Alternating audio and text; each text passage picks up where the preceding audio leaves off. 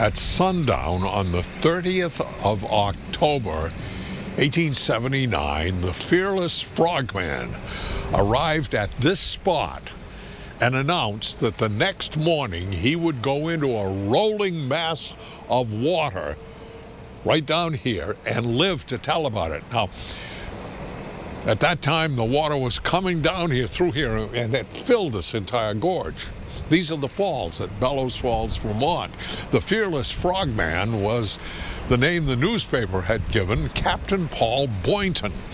Captain Boynton was a 31-year-old, and he had obtained his rank in the Navy during the American Civil War. After the war, he had experimented with submarine diving for the Mexican government.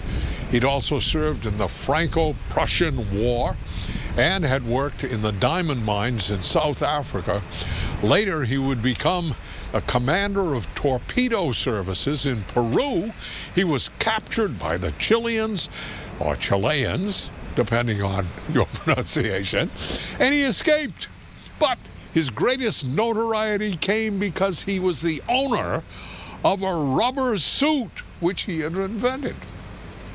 The suit was unique. It buoyed him up like an inflatable raft. In this rubber suit, he had crossed the English Channel. He had leaped from a ship off the coast of Ireland in the middle of a gale and had successfully paddled himself to the coast, some 40 miles. He descended the Danube in the suit and the Mississippi in the suit, and he had crossed the Straits of Gibraltar. And now he would attempt shooting the most dangerous rapids on the Connecticut River. Well, word traveled fast, and the next morning, 2,000 people were gathered around here, mostly on the New Hampshire side.